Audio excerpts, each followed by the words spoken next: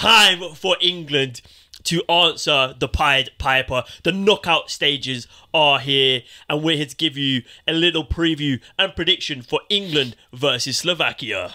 Just come off of a stinker against Slovenia. 3 stinkers. Where are they, Slovakia and Slovenia? Are they near each other in the world? I'm not no geographer. But Like Central Europe? They sound like they might be. We've gone from, a We're 0-0 basically stinker against Slovenia to Slovakia now. We are playing basically a carbon copy of what we played in the group stages. But we can't afford to be as fucking horseshit as we have been, because draws won't cut the mustard anymore. No. We don't want to be getting taken to penalties, because penalties at this stage are just a lottery. We've seen big teams go out against smaller nations. Yeah. Not to be rude, but in previous tournaments we've seen that happen loads and loads and loads, and we just can't do it. We have to do it within the 90, and we have to start strong. We do. How do we start strong? Well, check out our video that came out a couple of days ago where we kind of review England's group stage as a whole and in more depth the Slovenia game and what went wrong there. If you want to get our kind of insight on what we think went wrong and a few tweaks on what we might change to make it better. But in this video, we're going to talk about this game in isolation, what Slovakia will do differently to any of the teams we've played in the group stages, and what we might need to do to get through what is 100% the best side of the draw. Yeah, I mean, the draw has blessed us. We were lucky that France, I think, finished Second, so that they weren't on our side of the draw. Romania topping them their group really helped as well. Yeah. And obviously Georgia beating Portugal meant that we played Slovakia instead of a slightly more frightening prospect in the Netherlands. Yeah. And we have to take this chance. We have to. I think we've been blessed throughout in the previous Euros with a fairly easy run to the final. Similar with the World Cup as well, where we had quite a nice group, and then up until we played France, it was pretty easy. Yep. And then obviously even the Russia World Cup, where we played all the way up to Croatia. Yeah.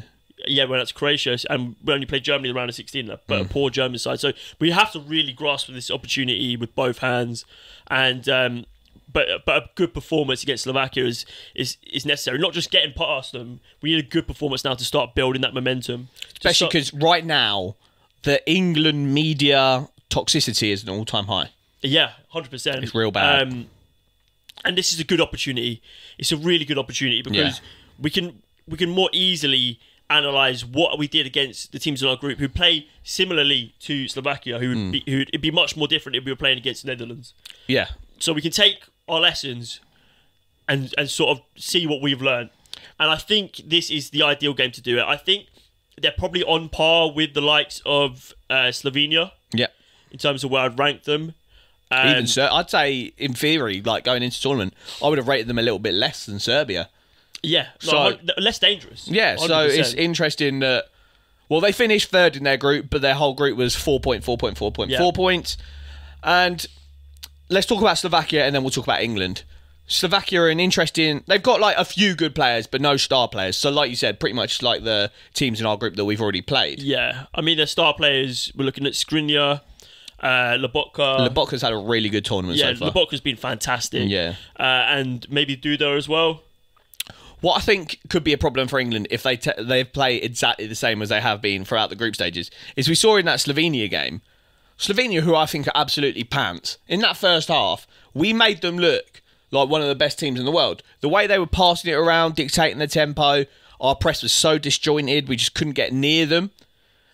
And they haven't really got like an exciting midfield. Whereas Slovakia, with Lobotka in there, he can dictate the game quite well. And so if England allow him and that midfield that time, we could be in trouble. Yeah, 100%. I think going forward, they're less dangerous than probably all the teams we face in the group stages. But which even is beneficial. That's not a problem for us. We've conceded the least XG at the tournament so far. And we built all of our tournament successes so far on being sturdy at the back. So I have no fear about kind of teams coming at us. My fear is that we are just really bad at coming at teams. Especially teams who are going to sit deep. And I think that's what the game plan will be from Slovakia.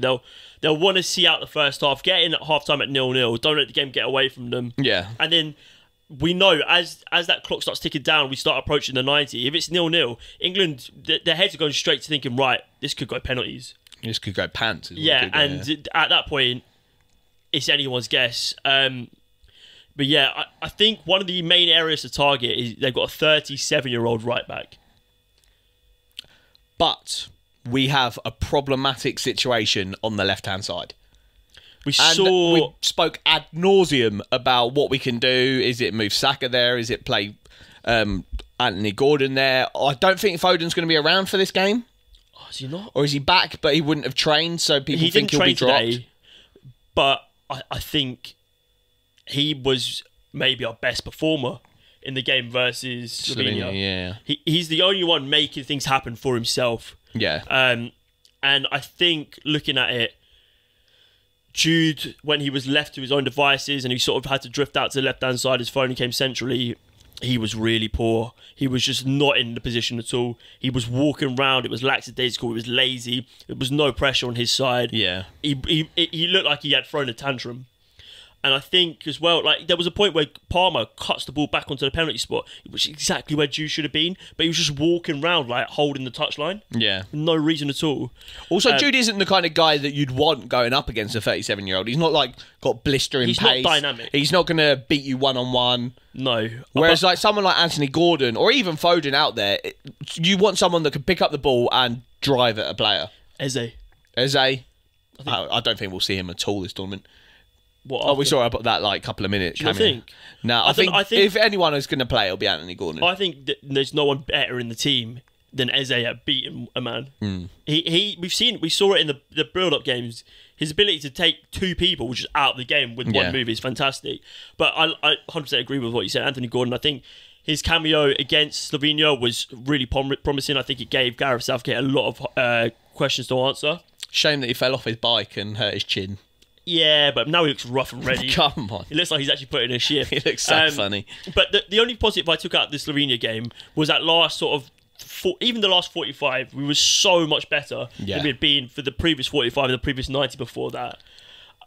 I've had my take on that. I think we were better, but it was hard not to be better. We were so poor. Yeah, I completely agree. But I think what is positive for me and makes me believe that we might make changes is that we were so much better. That is hard to ignore, yeah. Yeah, I think Mainu is a shoo-in. Mainu was really good. Trent and Gallagher in midfield, not happening ever again. Unless we're seeing out a game, maybe he brings Gallagher on. Yeah. I think Kyle Walker at left back is fine. I'd much prefer Kyle Walker as at left back to allow Trent in at the right back. Well, there's even talks Luke Shaw might be fit. Yeah, I don't think you could throw him in from the start. Although this isn't a terrible game to throw him in at the start, because is it arguably worse that if we then go on a bit further, play a good team, and then you drop him in? Well, I think the ideal scenario for me is that you start with Walker at the left back position, bring Trent into the right hand side. I think immediately it gives you more attacking threat just across the pitch. Yeah, Trent needs to be in and around. He's going to play the balls forward. He's going to overlap. It just gives you so much more. He's going to look for the switch. If you play Anthony Gordon on the left hand side as well, I think that's he does the defensive work as well, which will help Kyle Walker. I think he's going to get at his man. Yeah, and I think you drop Jude. If Foden's available, I think you drop Jude. I think Mainu and Rice feeding Foden in the middle and let Kane just do his thing. Where do you stand on the Saka versus Palmer debate? Saka has to start. I think Saka's done nothing like badly enough that he gets dropped, and Palmer wasn't good that he starts. He delivered the cross for like our first goal of the tournament. Yeah. He was involved in the second goal of the tournament. Yeah. And he's also been involved in like two of our best chances. Yeah, 100%. So for me, he has to play. I think, especially if you're playing Trent on the right-hand side, I'm not so sure about Cole Palmer's defensive work, tracking back. We know what Saka's about. Don't like the shouts for Saka at left back, though. I think that's a bit wily. I think the ideal scenario is that we go into this game, line up how I said, and then we go 1-0 up, sort of like middle of first half. The second half, you can start maybe looking at bringing Luke Shaw in, get him 45 minutes under his belt, or like 30 minutes, and then you maybe can start him the next game. Because I think the thing you don't want to do is start Shaw, and then it's 0-0 at like 60 minutes, and you have no attacking threat to bring on. Yeah. at least Shaw's going to give something. Yeah, that's true. You know, give them a problem to think about. If you have Shaw and Gordon on that left-hand side at like 70th minute, their 37-year-old right-back is going to be shitting himself. Yeah, exactly. So I think that's the ideal scenario. But like you said, they've got Lobotka in the middle of the pitch who I think could offer something for them. But I'm not worried about them, really. No, in theory, I'm not worried about them, but I will hark back to the group stages. We played Serbia, and then we were like, oh, it wasn't a great performance, but we got the result. We'll kick up a notch against Denmark. Stunk it up against Denmark. 1-1. 0-0? 1-1? Yeah. 0-0. And then... 1-1. 1-1. Yeah. And then we were like, Denmark are an all right side. We'll end the group against Slovakia. It'll be easy. Blah, blah, blah. No, Slovenia.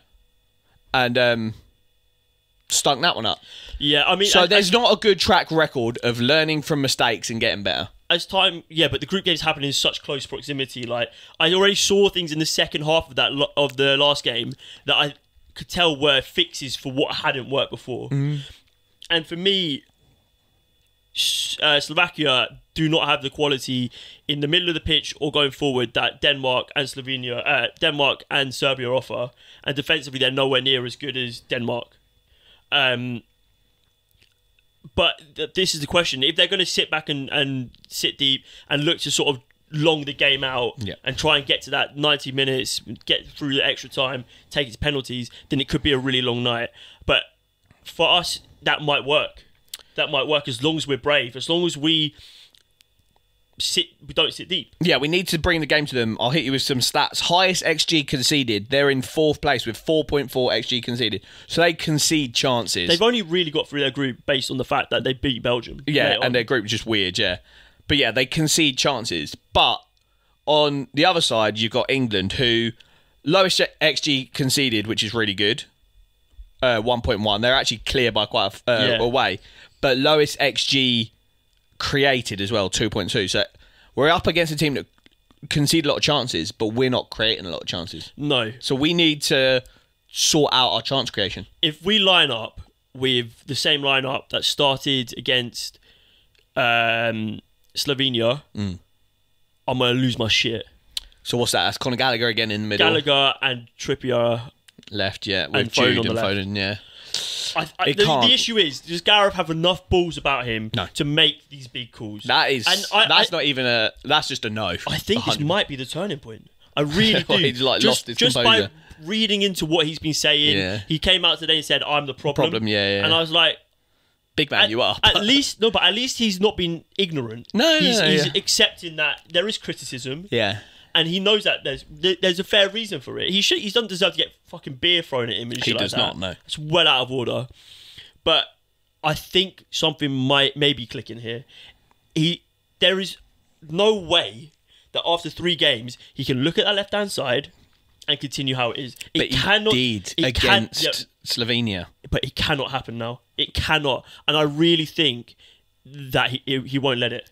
I think he may be too scared to drop Trippier because our defence has been so good. And I think he may be too scared to play Trent because our defence has been so good, which is fine. I can probably deal with that. There is no way that Gallagher's going to start. I just cannot see it in my crystal ball at all. The main question is that if Gallagher doesn't start, is he going to drop Jude in there because he's too scared to drop Jude entirely? Entirely, yeah. Or is he going to play Mainu and drop one of Jude and Foden? One of Jude and Foden. That is the debate. I like it. I think it has to be drop one of Jude or Foden. Yeah. Because at the end of the day, at least at that point, if it's not working, you have the option. You can take Mainu off, drop Jude in, put Foden in the 10. But that is arguably, of the two decisions, that is the braver one. What, to drop one of them?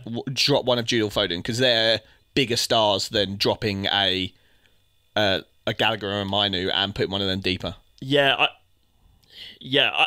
don't really know, but I think that's one of the things that has to happen. I think Jude or Foden have to be dropped, or Jude has to be dropped into the 8. That is the be all end of it. Jude has to be dropped. We have to have Gordon on the left hand side. We have to make the most of that. And I think I'm maybe being quite disrespectful about their right back, Yeah, maybe. But at the it's same an area time, we have to target. We haven't offered anything left-hand side. Anthony Gordon is one of the most exciting left wingers in football at the moment. He's just direct. not getting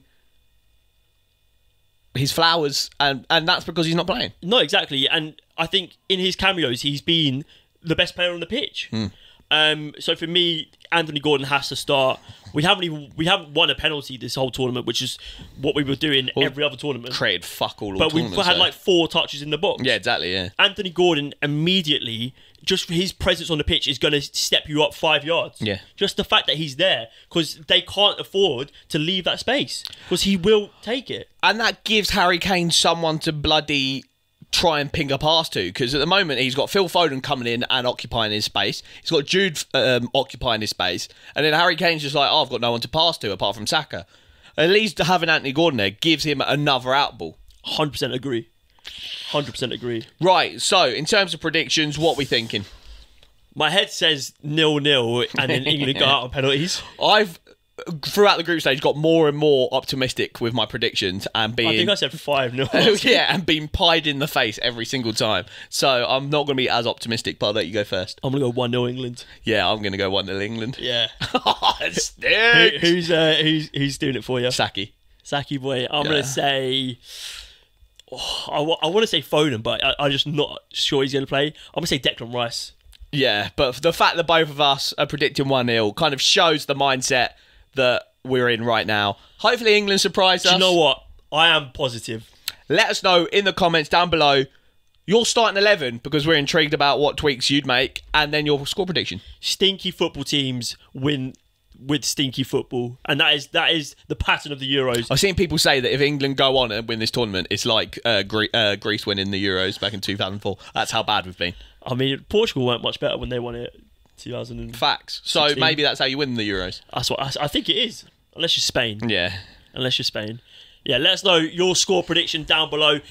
Will Gareth make the big changes needed? Who knows? If you guys did enjoy the video, make sure you hit that subscribe button. And follow us on all our socials. We are pumping content out like it's nobody's business. Check us out on TikTok. Even once the Euros is over, we're heading straight into Premier League season. It's going to be fantastic and we can't wait. And the content never stops. You'll never be bored. It's ball draw. Come on, England.